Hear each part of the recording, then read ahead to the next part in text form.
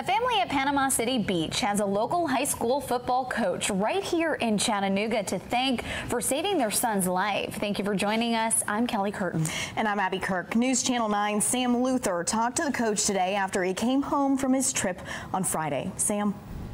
Kelly, Abby, you may know Coach Kurt Jones from watching his Central High School football team under the Friday night lights, but on Monday he played the role of a hero, saving the life of a 7-year-old boy. It was vacation week for the Jones family, away from football, spending the week at Panama City Beach. Just after 8 Monday morning, Jones was setting up his spot in the sand when he saw a child in trouble. And the next thing I know, the riptide, the undertow, just started carrying him out.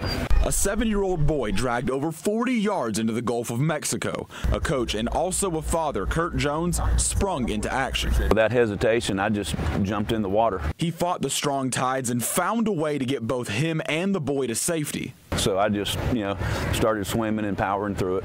Jones says he saw the boy running into the water multiple times and instinctively began watching. Honestly, I think it's the teacher and the coach in us. I mean, we're always on duty. Saving his life just moments before the situation turned dire. About 2 or 3 more seconds and, we would have lost the young man. Jones, the head football coach of the Purple Pounders, tells his players how to make plays on the football field. On Monday, it was the coach's turn to make a play he was ready for. And, I looked over this situation. I've had plenty of time to reflect. And it's just like my wife put in the post on Facebook, God put the right man in the right place at the right time.